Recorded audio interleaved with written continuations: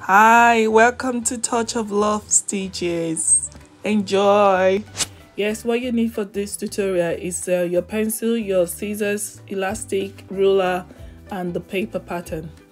So today we're going to be making a bonnet, and it's the normal one. You put your paper into four, fold into two, you get 4 layers.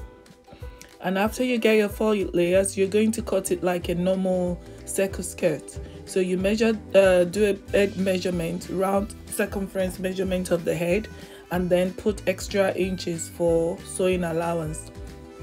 So you measure it all around like you do your normal circle skirt.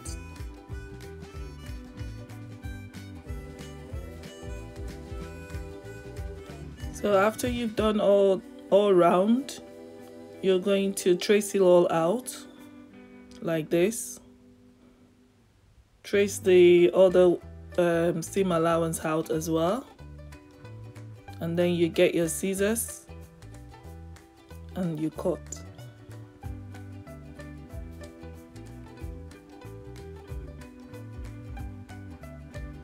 Then you can see we've got a full circle, and the seam allowance will go round the same way, but I don't want to trace it. I'm just going to measure it again and do it the same way I did, so I can get the same ½ inch seam length. Oh, don't know what I'm doing there. We get there in the end anyway. Okay, so you make your ½ inch again all around, and this is just where you're going to fold this selvage up.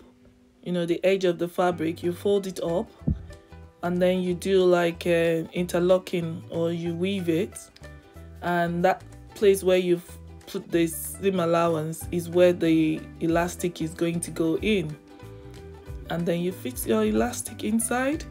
And if you want it doubled, you do the same measurement as you've just done, and that's it. It's so easy for a normal one. This is just a practical or a tutorial session. We're going to see how it's going to come out eventually when I make one. So I'm just tracing the seam allowance again, where the elastic is going to go in when you do fold the selvage. And that's the opening you're going to create where the elastic is going to go in. And after the elastic is gone round, then you seal this that space up, and that's it, you're done.